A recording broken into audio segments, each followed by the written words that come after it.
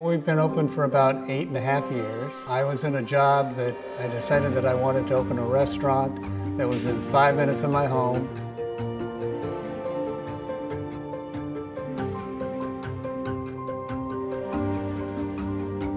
It was boilerplate. Everybody up and down the block, they just changed the name.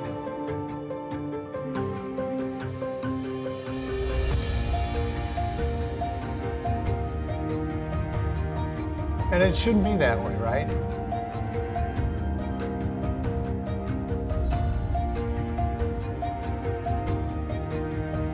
I should have the opportunity to understand and to fix the problem.